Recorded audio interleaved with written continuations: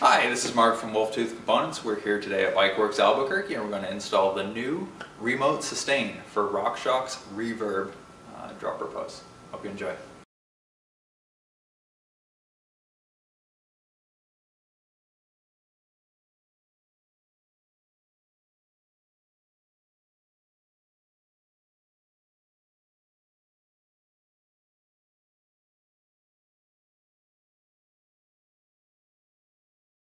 Alright, the tools we're going to need today include torque wrench, 6, 9, 10, and 11 millimeter open end wrenches, a set of Allen keys, 9 millimeter socket, 13 millimeter socket, we've got a 4 millimeter Allen bit, which we're going to use for a couple different things, shock pump, eye protection, gloves, small bladed screwdriver or internal snap ring pliers for the depending on which model you have. Check the instructions. And then of course your sustain kit. The sustain mechanism includes two parts. We're going to call the base, which comes in an A and a B version depending on which seat post you have, and a pusher, which is this forked Delrin piece. They slide into and out of one another, and they should slide nice and freely. We also have our iSpec 2, in this case, ReMote kit, which includes the ReMote clamp for whichever brake lever or bar you're using, and then the sustain kit comes with cable and housing. Alright, we're going to start off here by putting on our protective gloves, and glasses as well, because we don't want any fluids in our skin or in our eyes. So we're going to put those on, and then we're going to have a look at our seat post. In this case, we've got the seat post out of the bike already.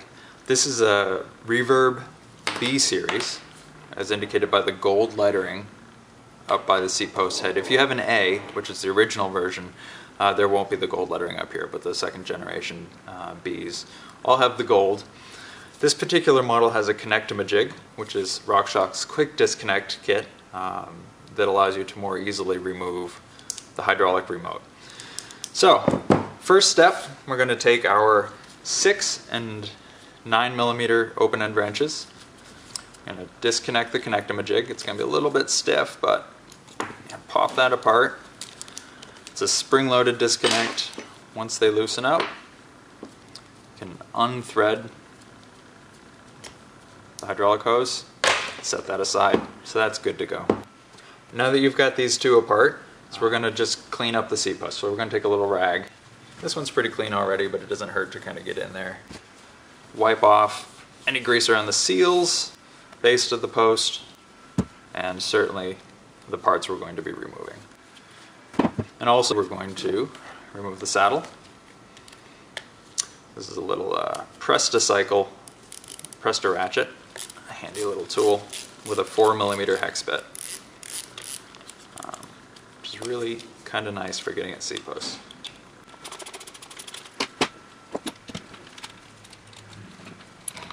Alright, saddle apart. If the bike's got any miles on it, there's probably a bunch of crud up in here, so we'll take that out as well. Inside the seat post, under the clamp, you'll see a cap marked 250 psi. That's the, it's just a dust cap, but it accepts a 9 millimeter socket. If you get your socket in there, this is a nice deep one, we can just do it by hand. Your valve cap comes right off. So that's those guys. And then this is very, very important. We need to remove all of the pressure. We're going to keep the post upright so that the oil isn't sitting near the valve and pointed away from ourselves. Boom, done. So the post is now depressurized. There are two versions of internal retaining ring at the bottom of the post. The A series will have an internal snap ring, and this is just a circlip.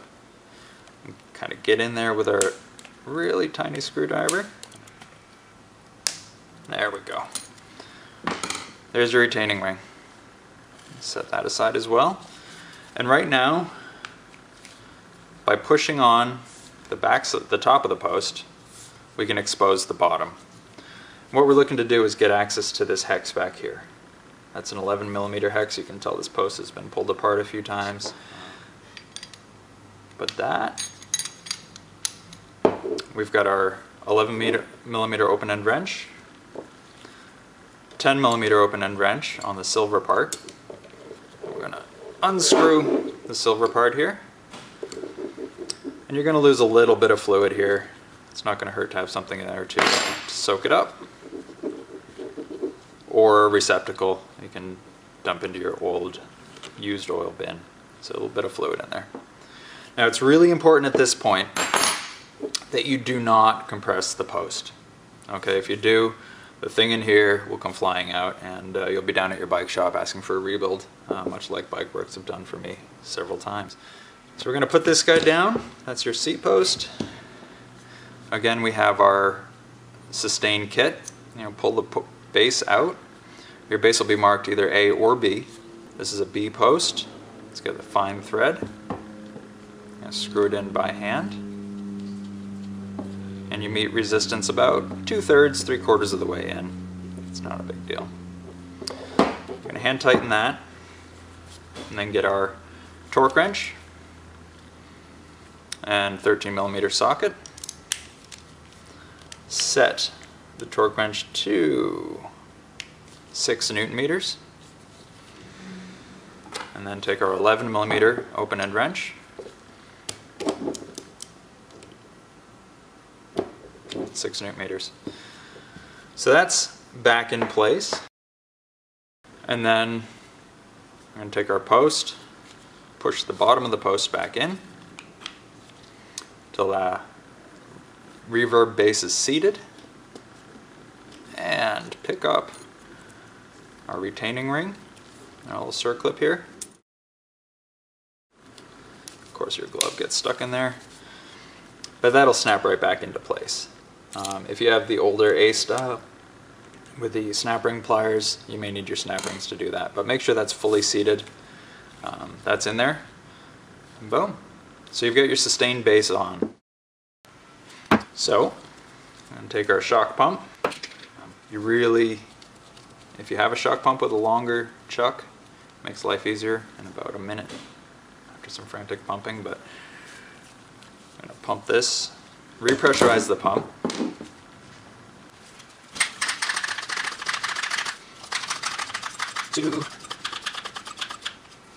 Oh, look at that. 249 psi. If you have a short chuck, sometimes it's easier to spin the post. There we are. We take our dust cap, 9mm socket, reinstall the dust cap finger tight, just like you would on a rear shock. And take your pusher. There's a quick sanity check. This is a forked piece. And that slides right in to the bottom of the sustain. And you can see that this moves with a little bit of resistance. It's firm, but it's not, you don't need to push it down against a bench. That says that things are working all right and we can go forward. So now that we have the sustain assembly installed in the bottom of our B series RockShox Reverb seat post, we're going to take our shift cable. This is just a standard shift cable with a 4mm head, and thread it, starting at the forked end, through the pusher, so it sits like this, and take it, fish it into the slot, real easy like, and then cover it. So that's all in place. If you should ever need to remove the post for service or for travel, you need to free up a little bit of cable at the lever end, and then boom, pops right out. So we're going to go and route some housing through the frame, but the key points here are that you need to leave about 1/4 inch for the cable housing, the end of the housing, to move within the frame. That's not a ton, but if you pull the housing overly tight, you could run into trouble. Basically, it'll suck itself back in. So we're going to do that, and then meet you at the lever. So we've got our cable cut to length and routed through the frame to the reverb. We left about 1/4 inch worth of extra housing at the bottom of the seat post so that the actuator can actually work. And our Wolftooth remote, in this case an iSpec AB, is mounted to the Shimano Saint brakes. The instructions are on the website for that. It's going to vary depending on what brake lever you have and whether or not you use an integrated clamp or a bar clamp. So we've got our wolf tooth light action remote lever here. We're going to screw barrel adjuster all the way in, kind of as a general rule to start, and run our cable under the bolt. Boom. Okay. Holding onto the cable, we're going to pull on the lever, push on the lever with the thumb, and then tighten the fixing bolt to 2 Newton meters.